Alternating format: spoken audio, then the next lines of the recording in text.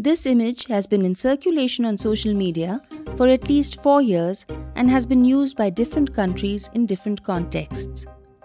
Most recently, it has gone viral in India on Facebook and Twitter with the claim that it's a photograph of a suicide bomber caught by the Indian Army. So what's the truth? Alt News ran a Google reverse search on the image and traced the photograph to a 2014 news post by Pakistani journalist Safdar Davar.